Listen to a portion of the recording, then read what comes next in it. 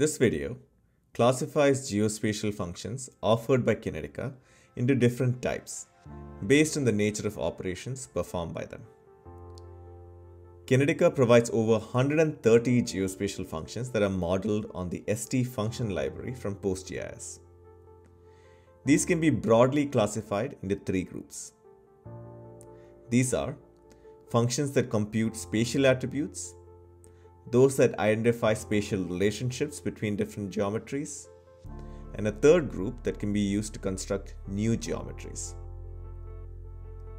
Let's look at each of these a bit more closely. Attributes describe particular aspects of a geometry.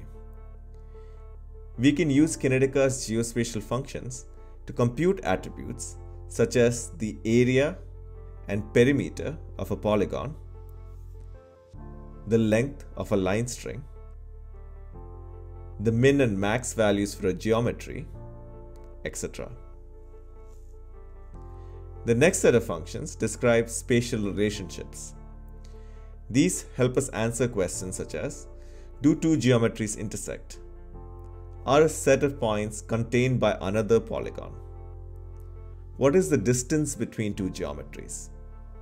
Are two geometries equal? Where is a particular geometry in reference to another? And much more.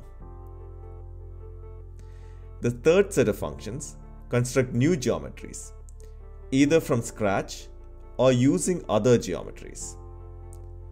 Some examples of these include constructing the centroid of a polygon, drawing a buffer around a particular geometry, creating new shapes through the intersection or union of shapes, spatially aggregating existing geometries into a larger geometry, etc. This brings us to the end of this video.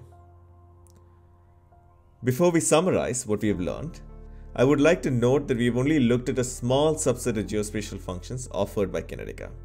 There are several more functions that are available and can be accessed via the documentation website. So to summarize, geospatial functions in Kinetica can be broadly classified into three groups. The first that computes spatial attributes like area and length. The second that identifies spatial relationships between different geometries. And the third that can be used to construct new geometries. When combined, these three broad categories of functions can be used to cover a wide range of geospatial analytical use cases.